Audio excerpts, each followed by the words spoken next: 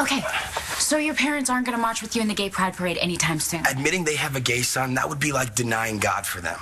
You know, a half hour ago, you were ready to move out because you thought there was no way Layla and I would want you around. And couldn't you be wrong about your parents, too? Christian, the church my father goes to donates to a ministry that helps gay people not be gay anymore. He thinks AIDS is divine retribution against homosexuals. Well, maybe he'd change his mind if he knew his own son was gay. What's more important? Making your parents happy or being happy yourself? Look, I know that some people have no problem cutting ties with anyone who won't accept them, but I'm not one of those people. But Fish... And I don't want to be.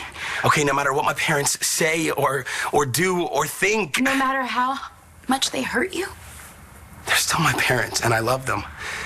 Unfortunately, the only way for them to love me is for me to not be gay. Look, you guys, I'm really hungover, and I just need to take a shower, so... No, Fish. We need to finish this. No, Layla, it's finished. Okay, I appreciate what you guys are trying to do for me, both of you. But I can't come out to my parents. Well, what are you gonna do when they show up? I'll think of something.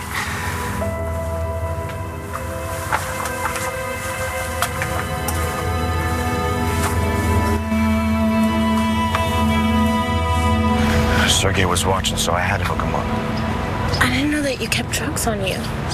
John told me to, so in case something like this happens, it wouldn't blow my cover.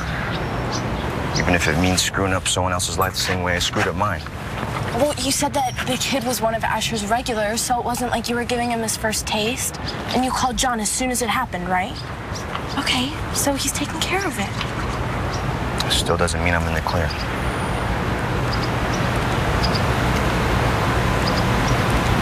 You planted those drugs on my son, McBain. It's too bad that there's no evidence to support that. Hey, if you want to file a complaint, I'll give you the number for IA. They investigate me every week. Of course, then they would have to investigate Justin, too. That's no problem. My son doesn't do drugs. He's never been in trouble in his life. First time for everything, right?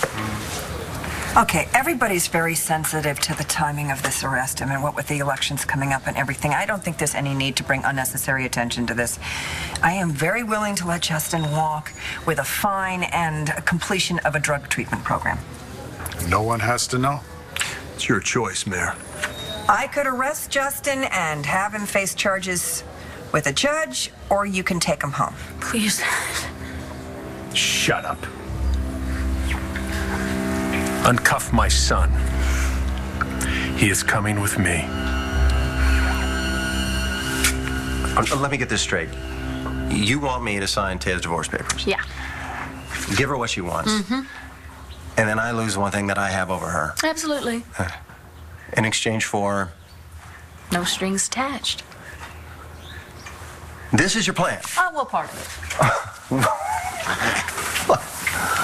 Well, I can't wait to hear the rest of it. Well, I know it sounds backwards. I mean, it might at first, but... You think? I mean, I'm giving up the one bargaining position I have for free. How do you figure? Because I know what I'm doing wrong. I don't think you know Yes, what you're doing. No, I don't think you know. No, because if I give Taya what she wants, she's going to marry Todd. And then we're both screwed, right? Lady, what do you have up your sleeve? Oh, I knew I spoke too soon. About what? This newfound reserve of patience I thought you had tapped into. I've been very patient.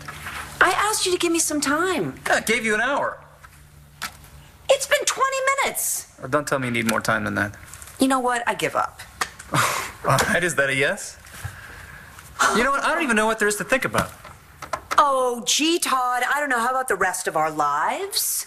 Our motives, the kind of marriage that we want? Well, my answer to all three of those is I want you. Well, you have me. No, I don't. Yes, you know you've been keeping me at arm's length for some time now. I don't think I haven't noticed. Are you waiting for another shoe to drop or something? Hey, listen. I got no secrets left. That'll be the day. A month ago, I walked into the cabana and found you and Blair having sex. All right, well, the rest of my cards are on the table. I am not going to fall back into bed with Blair again. I have no, nasty schemes hatched that's going to hurt anyone I care about. You've got nothing to fear from me.